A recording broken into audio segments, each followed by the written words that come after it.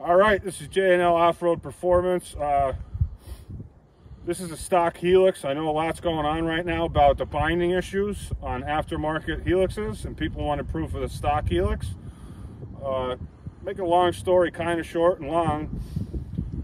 This Helix had the Stage 2 MSC spring in it, and when I put it in, it wouldn't shift all the way out, and I couldn't get top speed, but the primary kit was phenomenal. I'll give them that.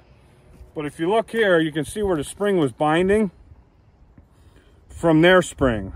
Now that isn't from the spring from the stock, that's from MSC's second stage spring. So Stingray Mods is also doing the same thing, and they knew about it. So I still had the Stingray Mods in there. I took Stingray's spring out and put my stock spring back in. And when I was talking to Red about this, he told me my tires were too big and I had 28-inch tires and I couldn't go past 49 miles an hour.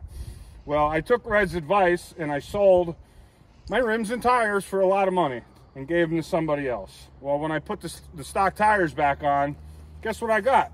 49 miles an hour. So I contacted a couple people that are more privy to clutches than I, and they told me to pull my secondary and look for binding.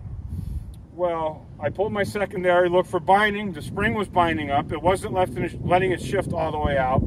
So I showed the damage online. I took pictures of it, which I'll try to post in this video. And now, since I have my stock spring in with that secondary Helix, I now reach 58 miles an hour, and now I'm stuck buying new tires because somebody told me that it was my tires causing the issue. So thanks for the inconvenience, and this is just educational purposes for everybody. We're not knocking one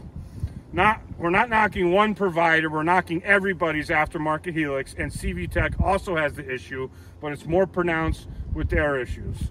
Also, if you need anything, go to Current RV, and it's JLOR is a discount code. Once again, JLOR at Current RV for all your CFMOTO needs. Thank you and have a wonderful day.